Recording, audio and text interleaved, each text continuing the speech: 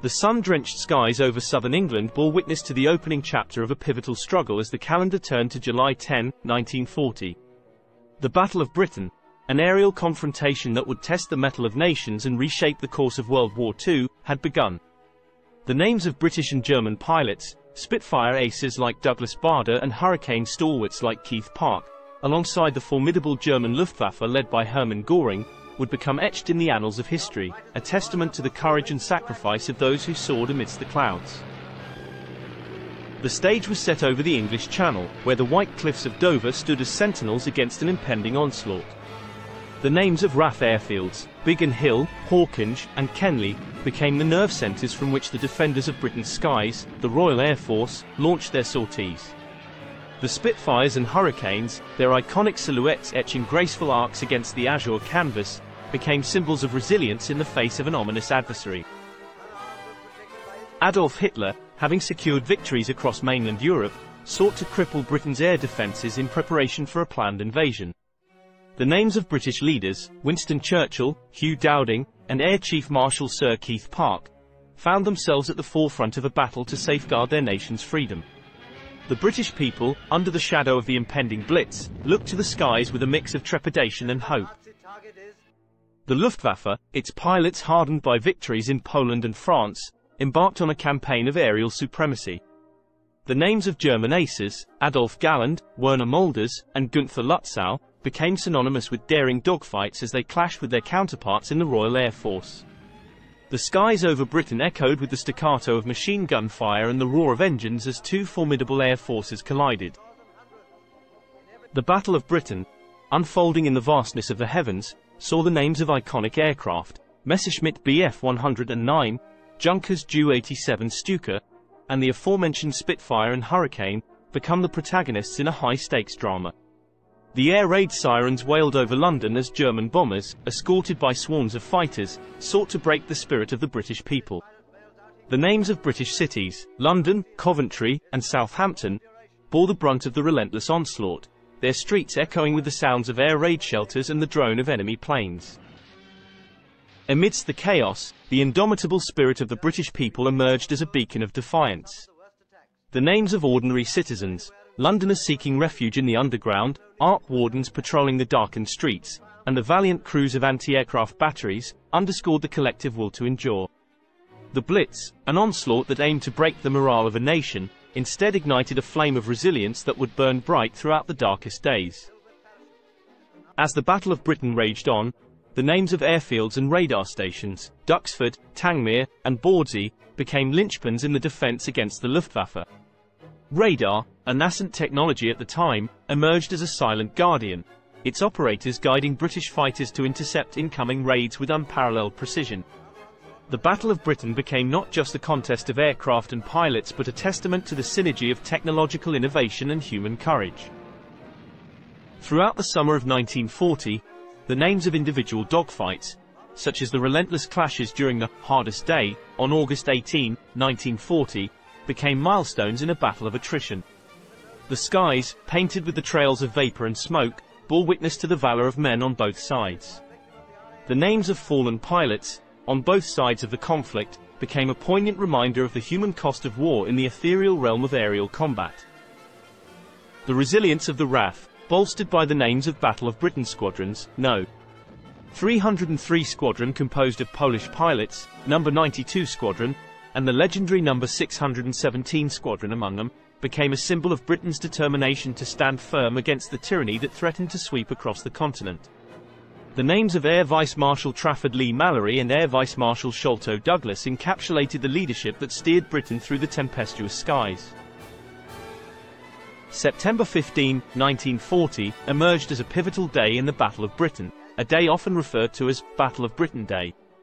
The names of squadrons and individual pilots, such as the famed Polish ace Joseph Franciszek, became heroes as they repelled wave after wave of German attacks. The tide of the battle shifted, and the collective sigh of relief echoed across Britain.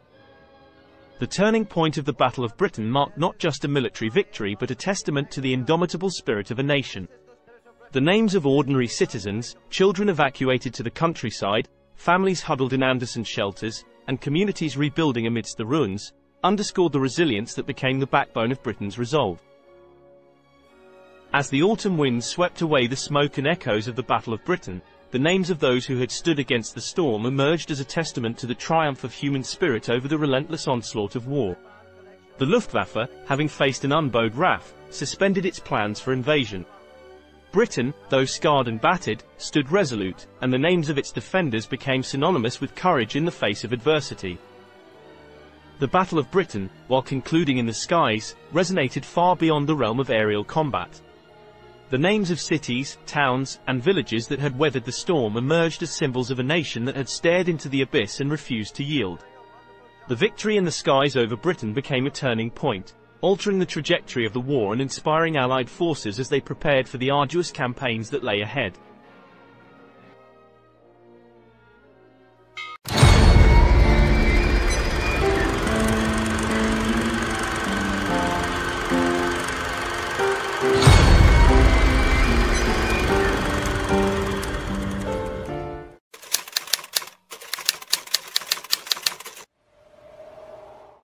In the late summer of 1939, the geopolitical stage was set for a chilling and momentous turn of events that would cast a dark shadow over the world. On August 23, 1939, two ideological adversaries, Nazi Germany under Adolf Hitler and the Soviet Union under Joseph Stalin, shocked the international community by signing the Molotov-Ribbentrop Pact, a non-aggression agreement that would have far-reaching consequences.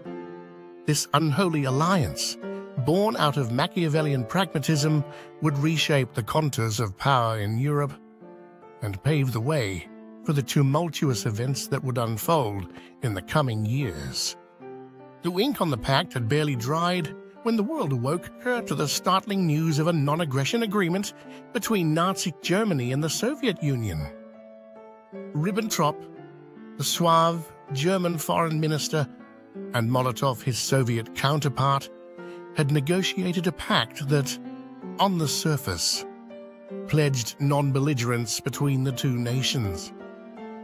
However, the clandestine clauses of the pact contained a sinister agenda that would shock the world and plunge it into the abyss of World War II.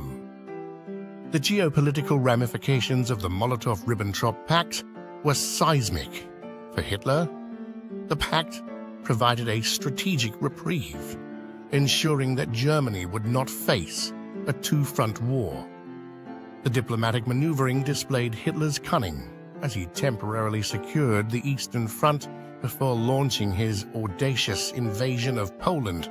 For Stalin, the pact was a pragmatic move, buying time for the Soviet Union to fortify its defenses against the looming threat of German aggression.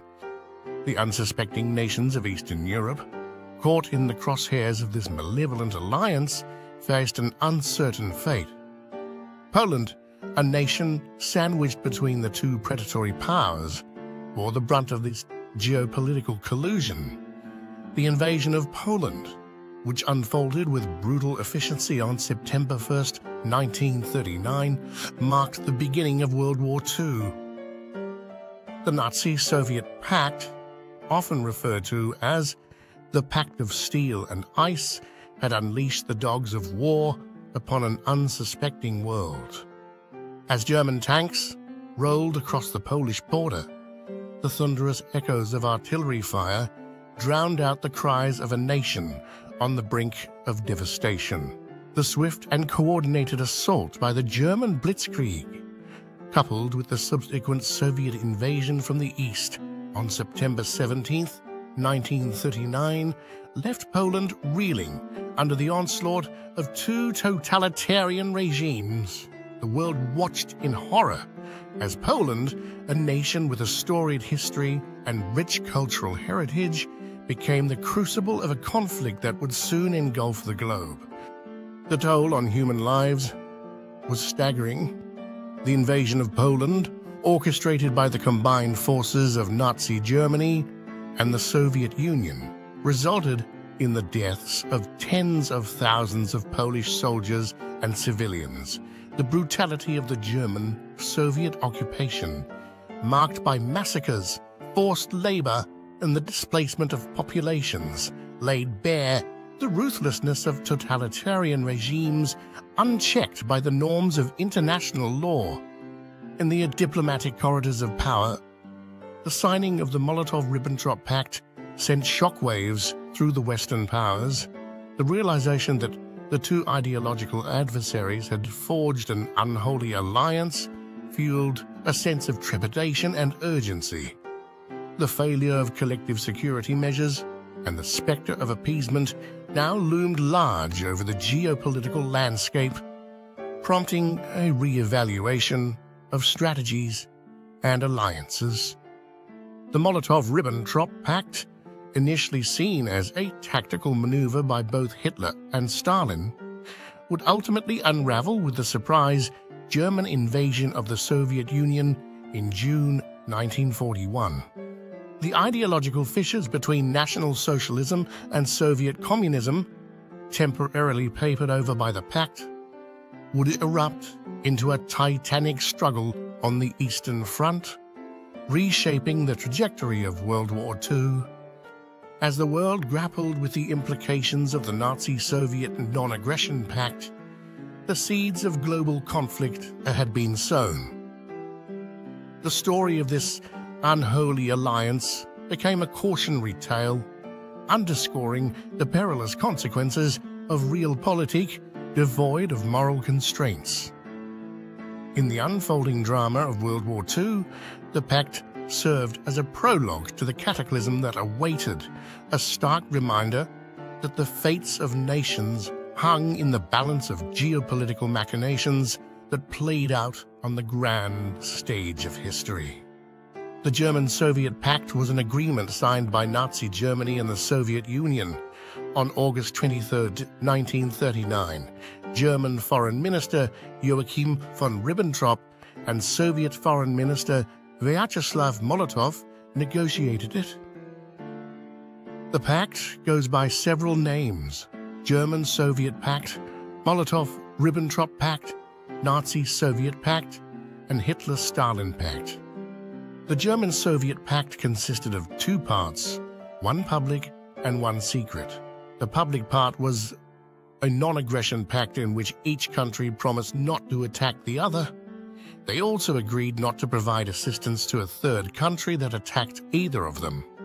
In addition, Nazi Germany and the Soviet Union agreed not to participate with other countries in an arrangement that would affect the other directly or indirectly.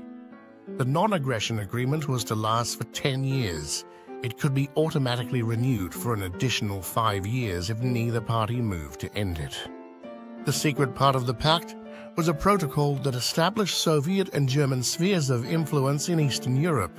Estonia, Latvia, and Bessarabia fell within the Soviet sphere according to the protocol.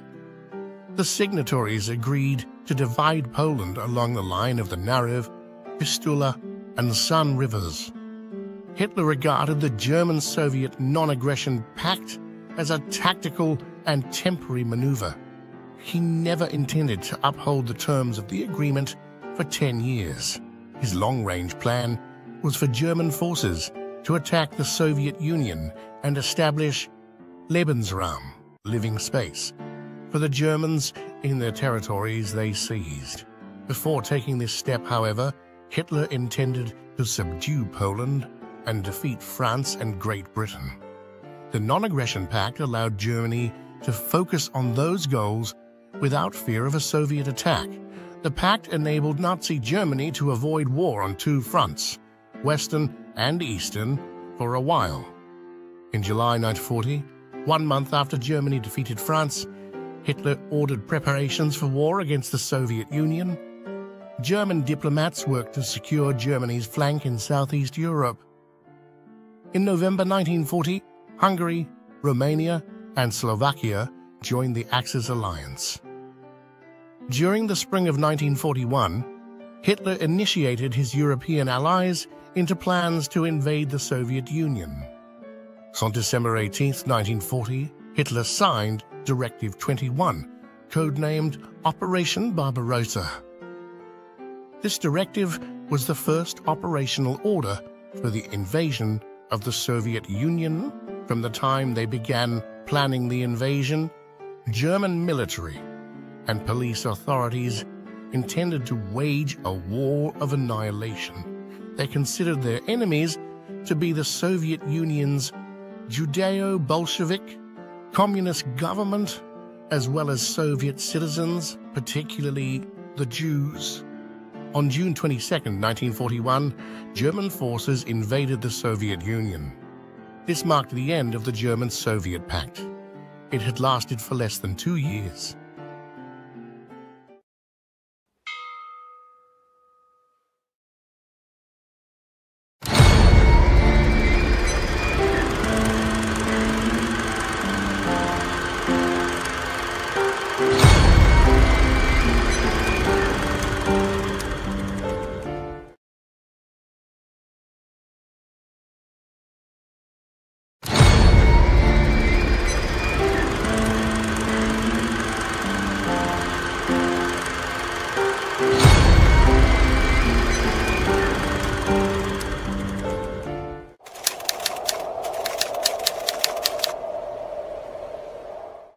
In the early days of April 1940, as the European continent still echoed with the distant rumblings of war, a sudden and audacious move by the German army cast a shadow over the serene landscapes of Denmark and Norway.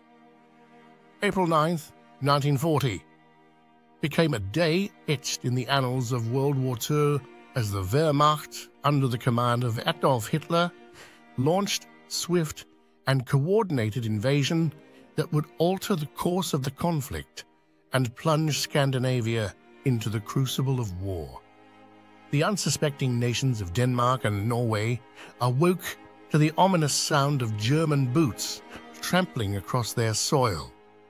The strategic imperative behind the invasion was clear. The Germans sought to secure vital sea routes and establish a foothold in the North Atlantic, safeguarding access to crucial resources.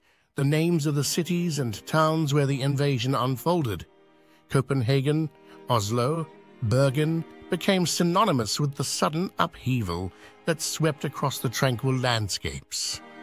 The invasion of Denmark was a swift and virtually unopposed affair.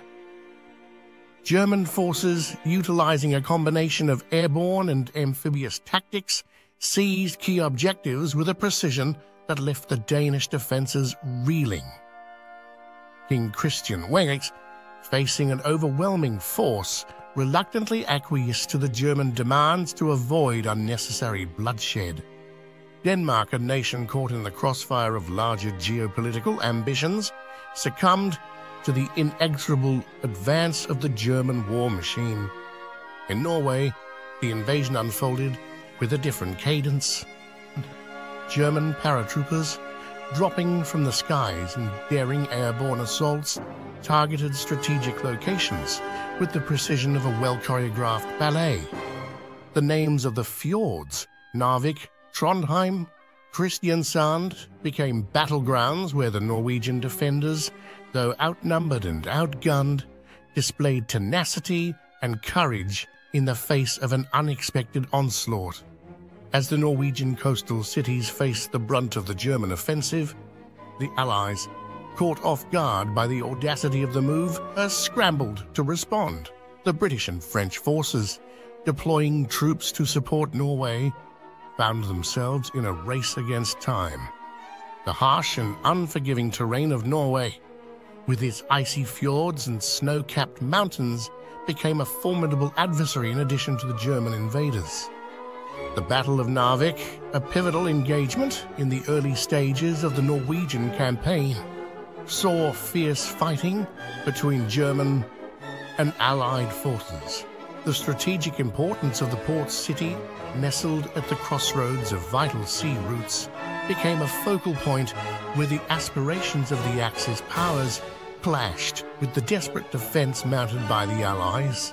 The numbers of soldiers who perished in the icy landscapes of Narvik underscored the brutality of a conflict that unfolded in the pristine beauty of Norway's natural vistas.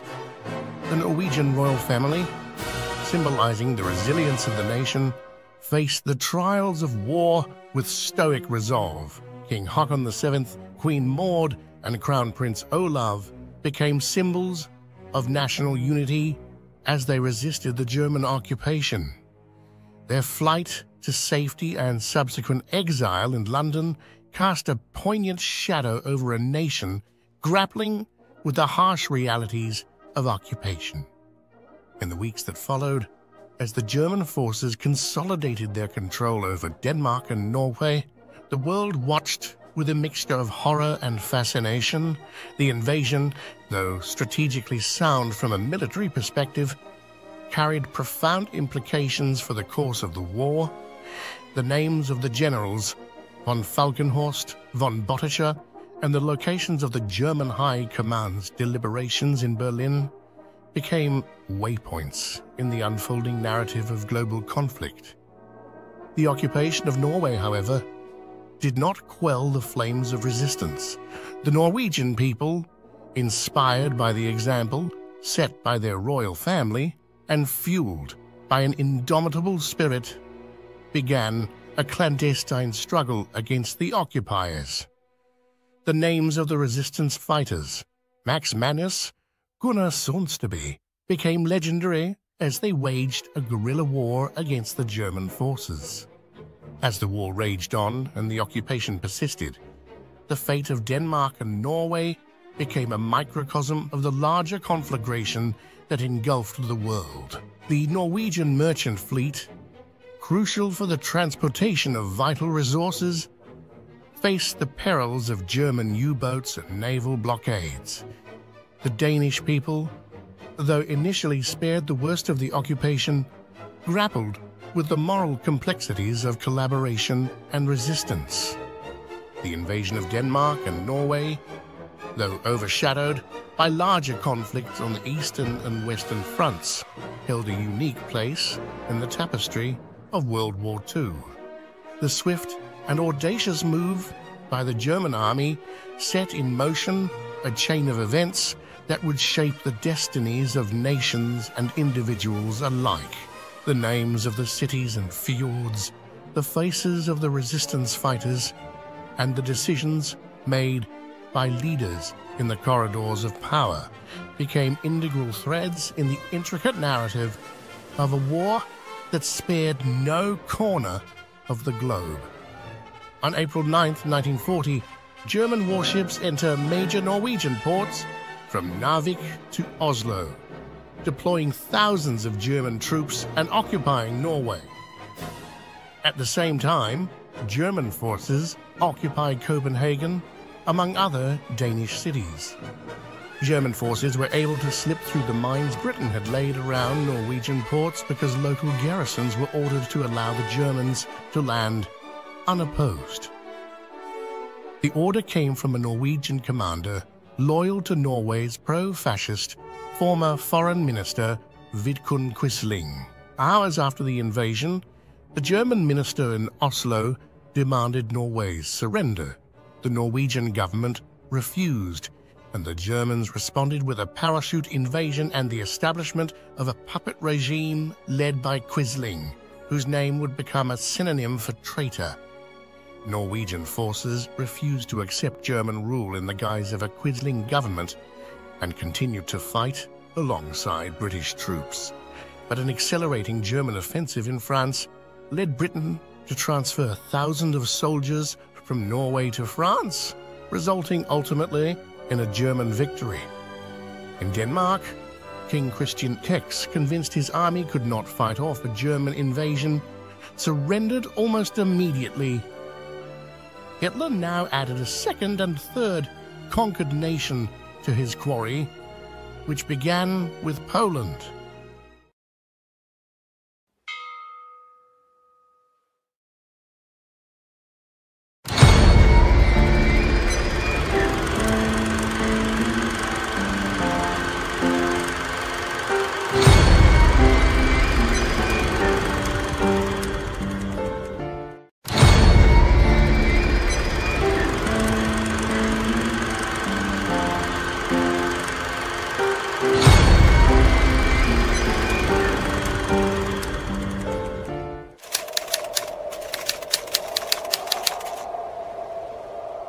waning days of summer in 1939, a tempest of war gathered on the eastern horizon, casting its ominous shadow over the tranquil landscape of Poland.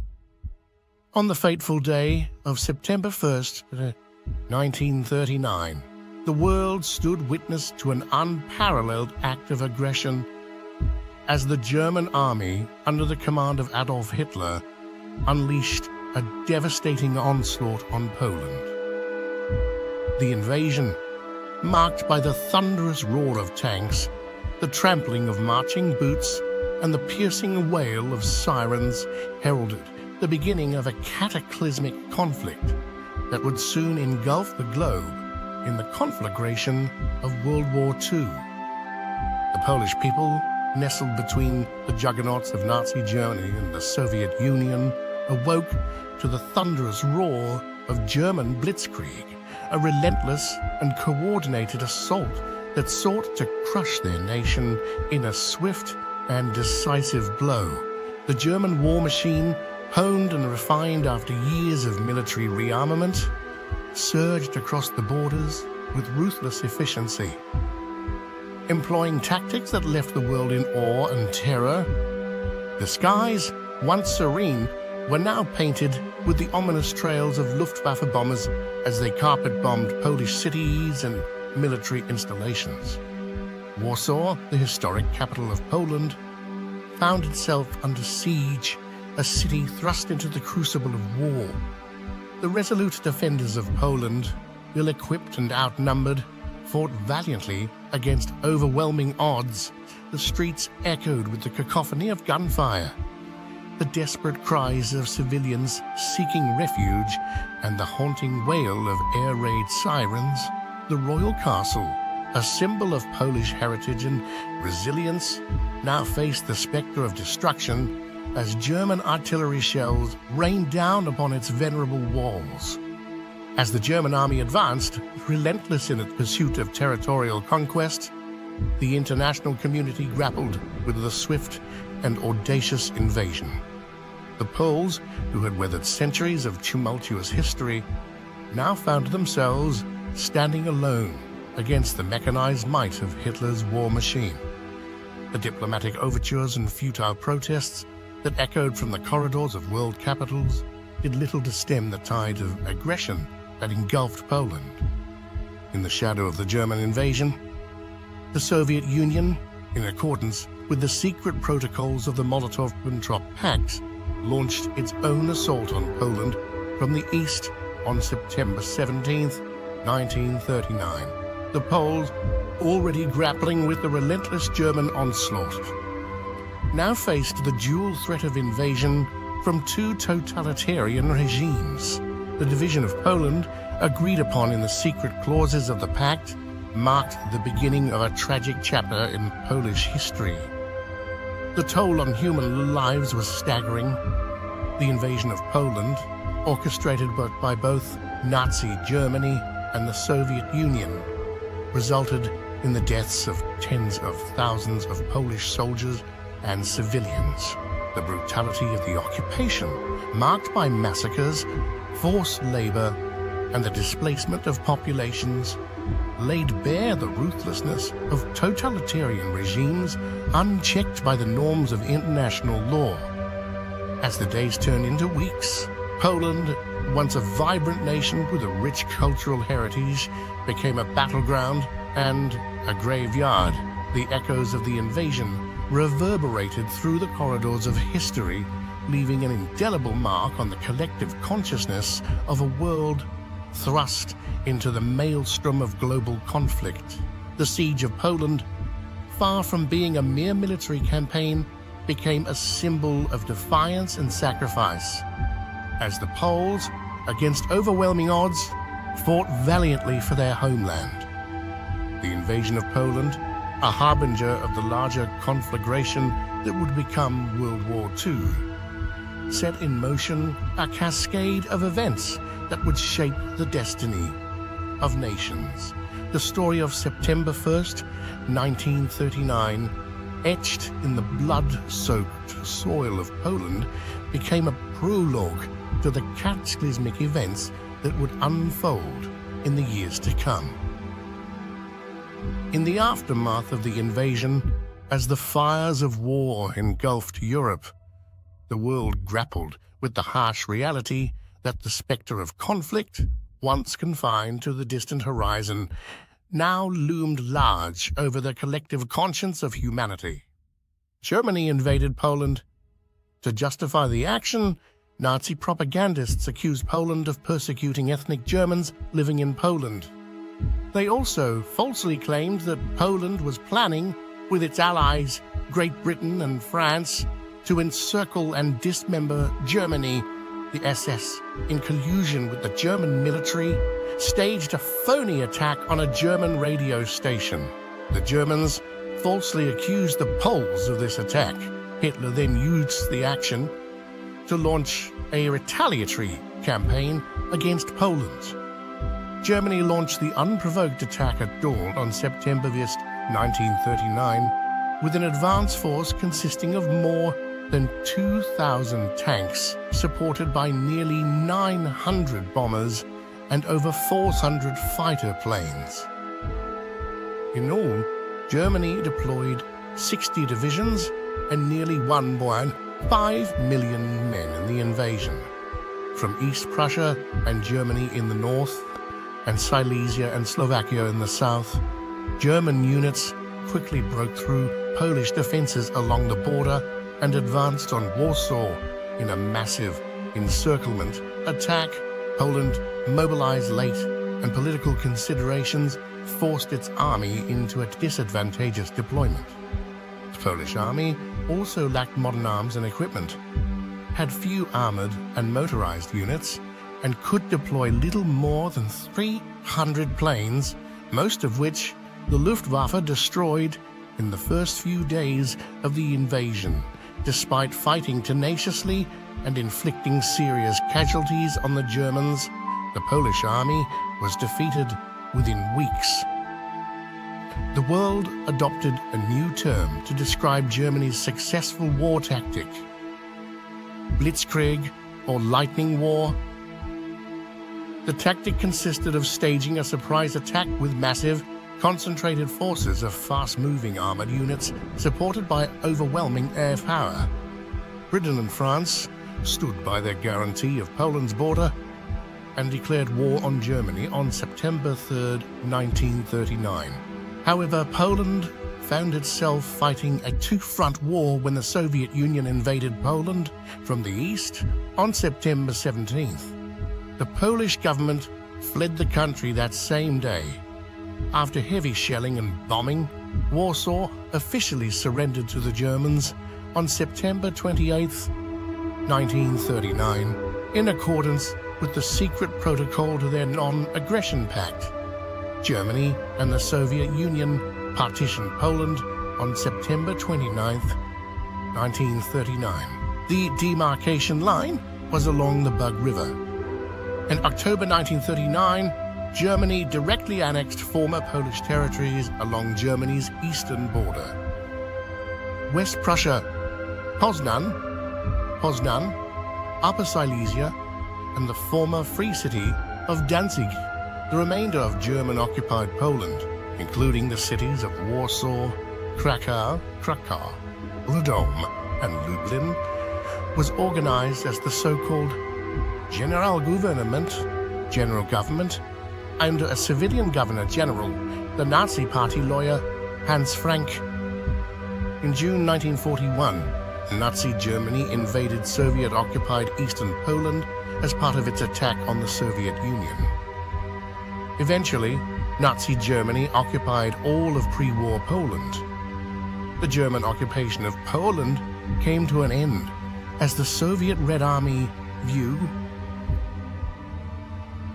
This term in the glossary forced the German military to retreat through the country towards Berlin in 1944 and early 1945.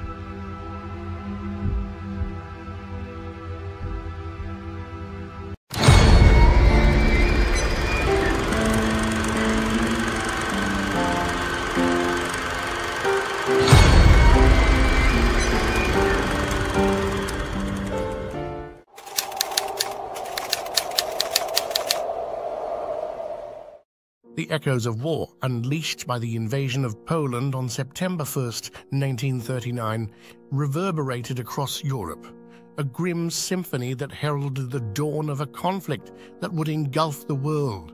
As the thunderous cacophony of artillery fire and the haunting wails of air raid sirens resonated through Polish cities, the leaders of Britain and France faced a momentous decision that would shape the trajectory of history.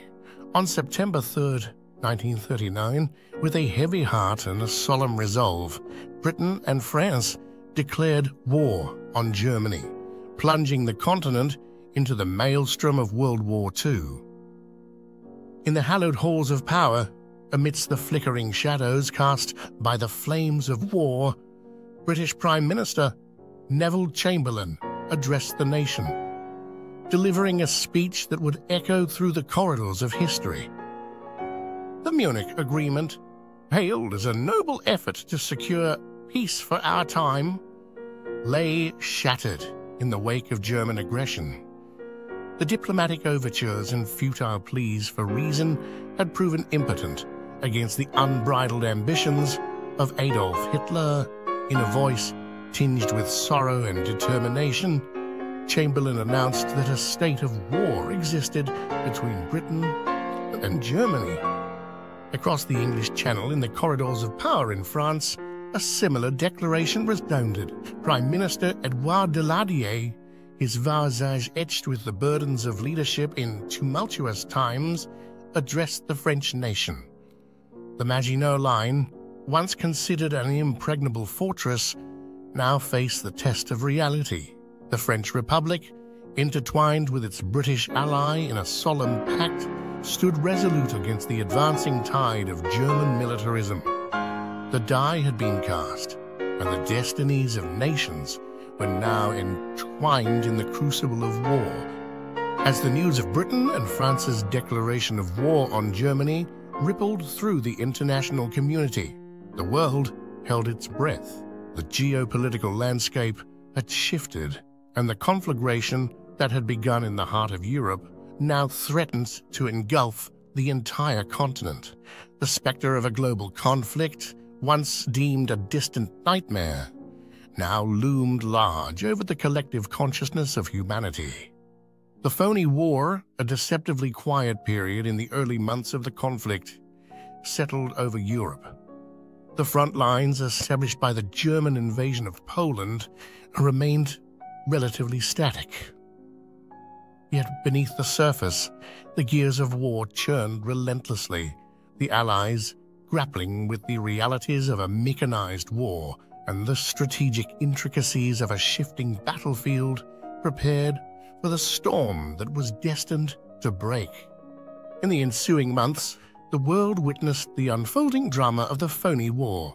Marked by sporadic clashes and uneasy calm, the Maginot Line, a symbol of French military might, faced the looming threat of a German blitzkrieg that would soon reshape the course of history. The anticipation, the uncertainty, and the latent tension pervaded the collective psyche of a world teetering on the precipice of a global cataclysm. As the winter of 1939 yielded to the spring of 1940, the war machine that had ground to a temporary halt now surged forward. The blitzkrieg, a lightning-fast and devastating military strategy, shattered the illusions of a protracted stalemate. Germany's invasion of France, launched on May 10, 1940, unfolded with an audacity that left the Allies reeling. The fall of France, marked by the swift advance of German forces through the Ardennes and the subsequent evacuation of Allied troops from Dunkirk, cast a long and ominous shadow over the war. The triumphs and tribulations of those early months, culminating in the evacuation that would be remembered as the miracle of Dunkirk, underscored the harsh realities of a conflict that defied easy predictions. As the world bore witness to the unfolding events, the numbers of deaths and the scale of human suffering became staggering. The toll on military personnel and civilians alike painted a harrowing picture of the cost of war. The decisions made on September 3, 1939 had set in motion a chain of events that would redefine the very fabric of nations and test the resilience of the human spirit. The declaration of war by Britain and France on September 3, 1939, marked the definitive moment when the gathering storm of conflict broke over the shores of Western Europe. The commitment to stand against the tide of aggression, born out of a collective desire for freedom and justice, became the rallying cry for nations thrust into the crucible of war. The narrative of those early days, woven with the names of leaders, locations of strategic importance, and the human toll, became the prologue to a saga that would unfold across continents and generations. The world, now irreversibly entangled in the throes of war, faced an uncertain future as the relentless march of history pressed on. The first casualty of that declaration was not German, but the British ocean liner Athenia, which was sunk by a German U-30 submarine that had assumed the liner was armed and belligerent. There were more than 100 passengers on board, 112 of whom lost their lives. Of those, 28 were Americans, but President Roosevelt was unfazed by the tragedy, declaring that no one was to thoughtlessly or falsely talk of America sending its armies to European fields. The United States would remain neutral. As for Britain's response, it was initially no more than the dropping of anti-Nazi propaganda leaflets, 13 tons of them, over Germany. They would begin bombing German ships on September 4th. Suffering significant losses, they were also working under orders not to harm German civilians. The German military, of course, had no such restrictions. France would begin an offensive against Germany's western border 2 weeks later. Their effort was weakened by a narrow 90-mile window leading to the German front, enclosed by the borders of Luxembourg and Belgium, both neutral countries. The Germans mined the passage, stalling the French offensive. Tensions in Europe had been building for years, and there was a growing feeling that German aggression needed to be confronted with force. The British reluctantly accepted that war was necessary to stop Hitler. Germany represented a direct threat to British security and the security of its empire. Accepting German domination of Europe had grave implications for British status and survival. Britain went to war in 1939 to defend the balance of power in Europe and safeguard Britain's position in the world.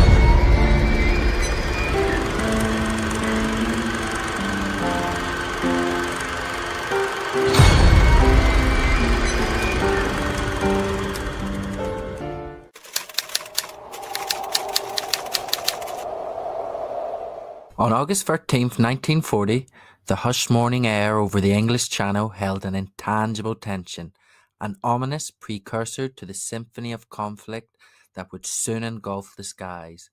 This was the dawn of the Battle of Britain, a seminal chapter in World War II that would see the Luftwaffe, the German army, commence relentless aerial bombardment on British soil.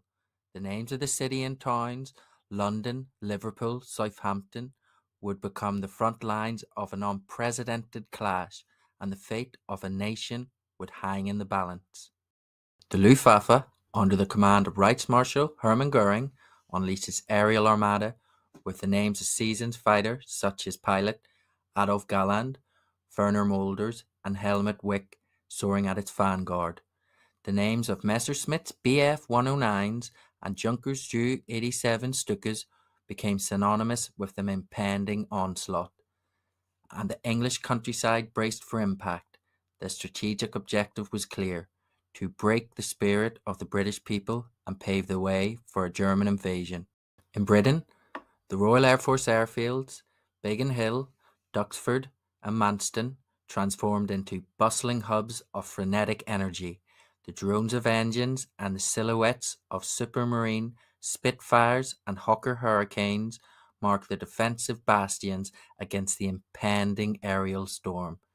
The names of RAF commanders like Air Chief Marshal Sir Hugh Dowding and Air Vice Marshal Keith Park resonate through the corridors of strategy as they orchestrated the defense of their homeland. The first wave of Luftwaffe raids, heralding a new era of warfare, unfolded with names like Adlertag, Eagle Day. The southern coast of England, such as Dover, Folkestone, and Ramsgate, etched in the collective consciousness, bore witness to the ferocity of aerial combat.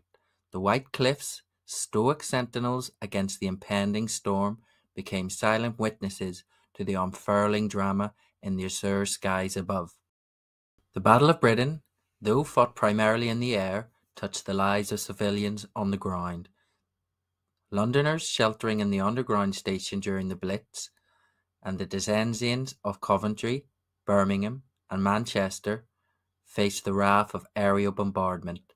The wailing air raid sirens, a haunting prelude to destruction, echoed through the names of British streets and neighbourhoods, and the nightly blackout became a symbolic shroud against the Luftwaffe's aerial incursions.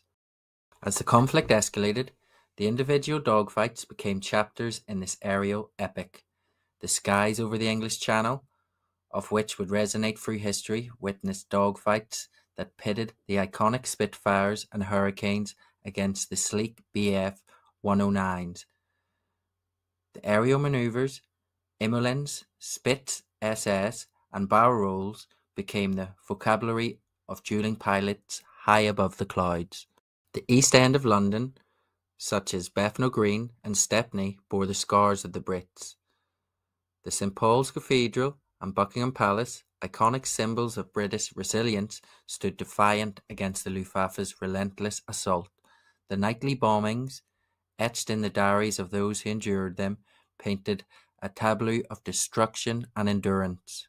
The British people, with their names unrecorded in the grand tapestry of history, became symbols of stoicism and resolve.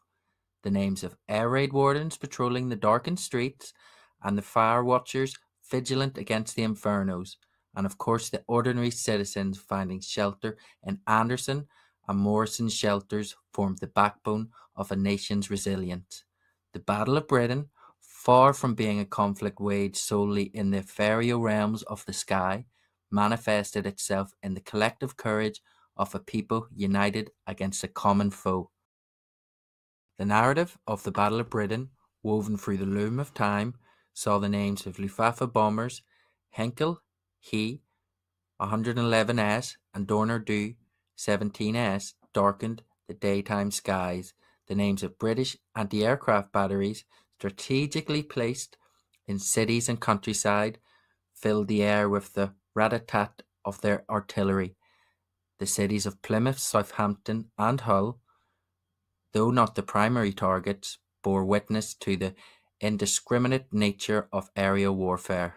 September 15th, 1940, a day etched in history, emerged as a pivotal moment, a climax to the Battle of Britain. The British and German pilots clashed in the heavens in a ferocious crescendo, the Luftwaffe, having faced the tenacious resilience of the RAF, shifted its focus away from civilian targets, signalling a strategic shift. The Battle of Britain, though not defensively concluded, saw the British resolve and courage standing firm against the onslaught. The autumn winds of 1940 ushered in a respite, but the names of those lost, both in the air and on the ground, haunted the collective memory. The Battle of Britain, though ostensibly a victory for the RAF, carried the names of fallen heroes, pilots whose aircraft vanished into the clouds, and civilians whose homes lay in ruins. The names of Winston Churchill, echoing through the chambers of Parliament, acknowledged the valour of those who had withstood the aerial siege. The aftermath of the Battle of Britain, inscribed in the chronicles of war, saw a nation rebuilding against the ruins. The names of airfields transformed into memorials, and the names of those who stood against the aerial onslaught became legends. The Luftwaffe, having failed to break the British spirit, shifted its focus to the Eastern Front, and the Battle of Britain became a pivotal moment in the broader canvas of World War II. The British cities, scarred and battered, became testaments to resilience. The names of fighter aces such as Douglas Bader, Sailor Malin, and Robert Stanford Tuck resonate as beacons of courage. The air raid shelters and bomb sites became artifacts of war-torn era, etching their presence into an urban landscape. As the war progressed, the Battle of Britain, embedded in the nation's consciousness, faded into the background of a conflict that would witness greater upheavals. The names of subsequent battles of El Alamein, Stalingrad, and Normandy etched themselves into the narrative of world at war. The Battle of Britain, though a pivotal moment, became one thread in the rich tapestry of human history, its names fading into the ebb of time. We really do love making these videos and researching back into history.